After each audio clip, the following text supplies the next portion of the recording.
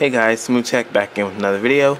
In this video I'm here with my Galaxy S3 and I'm going to be showing you one of the fastest browsers for Android. This is none other than the Next browser. So when you open up the Next browser, you have a nice display. You can scroll over to your Next view, which is like news and latest updates you can subscribe to. You scroll over, you get top stories.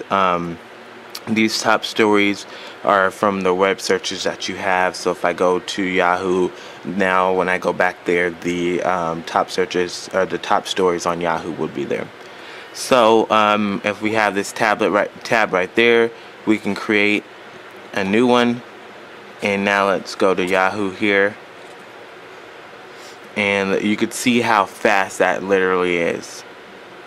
Now if I go there, I can swipe up and get rid of that, tap and hold.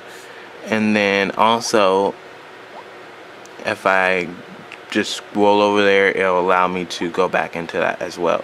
So just move over, bam. Alright, so let's go into settings. You have incognito mode, new tab, share. You have a bunch of different stuff. Here is home page. Here's your downloads.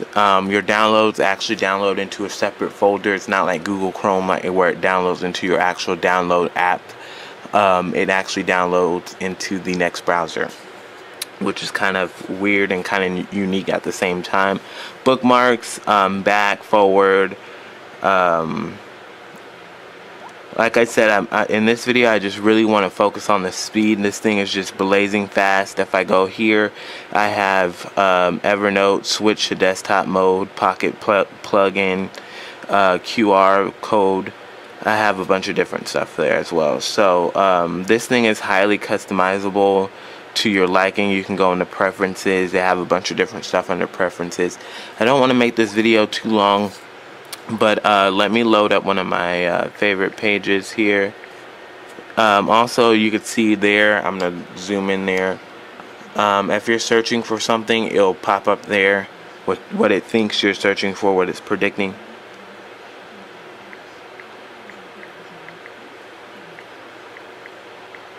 So this page, technobuffalo.com, is full of pictures, it's full of articles, and you could see literally how fast it loaded the page.